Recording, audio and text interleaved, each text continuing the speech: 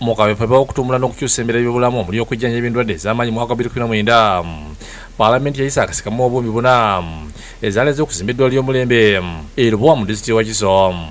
Kati minisitiri w'obulamu Dr. Ruth Acheng ategeeza akakiiko k'ebyobulamu mu Paalamenti ng'ensonga z'eddwaliro batakizirina mu mukono nga zaakwasiddwa akakiiko abaminisita akulembera Ssaabaminisita Rubina Nabbanja era nga bagenda okuvunaanyizibwa okulondola emirimu egikolebwa.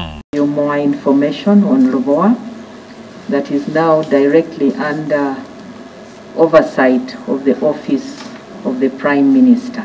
Ategeeza nti kampuni yali epatana okuzimba eddwaliro lino yakyusizaamu naye obuvunaanyizibwa byabuwadde kampuni endala yatatuukiriza mannya. The Lubowa project had stalled for a while for several reasons that we have since discussed. The developer has sourced for the money and a new contractor to continue work. Wadde nga gavumenti eri mu kusaba ssente endala obuwumbi 3.2 okuzongera musigansimbi edwi kabineti okuzimba eddwaliro nga basongera ku 348 ziyafunidda. Minisitiri w'obulamu egamba nti wali mulimu gutambula kuba yali azimba emirimu yagisuulawo.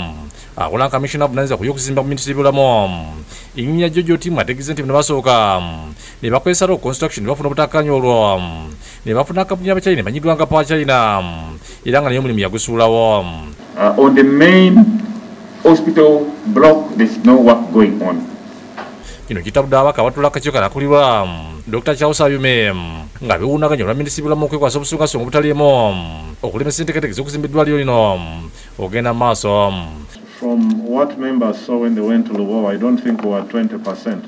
We were at foundation level. This hospital has cost a lot of... we've lost lives because of this hospital, specialized hospital, not moving ahead. Now, to my disappointment, the so-called developer has now jumped into coffee deal. Omwandiisi w'enkalakana minisitiri w'obulamu Dr. Diana Atwine ategeeza akakiiko nga bukkiriziganyizza omulimu ogw'okulonda gw'ofiisi ya Prime Minister. Interministerial meeting, and we agreed that we strengthen the supervision as interministerial committee, which is going to be chaired by the office of the Prime Minister. Kyokka ababaka basigadde amativu olwa minisitiri w'obulamu okulembera okulondoola omulimu guno gwagikwasibwa nga gumesa ssente mpitirivu. Ugandans need a detailed information on why supervision failed on that aspect. That was a lot of money put there, and Ugandans have been failed. We need an apology and a detailed information from the Minister of Health on Lubowa. To state this one also, on the side of government has not provided any funding for the supervision of that construction work. And I also just want to note that the money being appropriated to medicine, the actual money is 156 billion. To put it in perspective, per capita, dividing it by all the Ugandans, we are having only 3,500 shillings being appropriated to each Ugandan to manage the medical needs of that Ugandan in the whole year.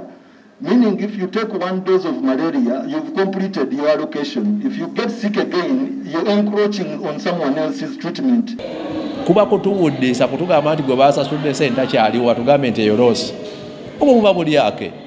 Bannayuganda essaawa eno twagala ku lwabwe Paalamenti eveeyo enoonyereze nusu ku nusu. Abaleeta kontrakiti oyo n'abaamuwa omulimu n'abagamba nti yabaddukako bonna balimba. Obedi Lutale, ne lekyo nakasiba kusakidde gule ino lwa Bukedde TV.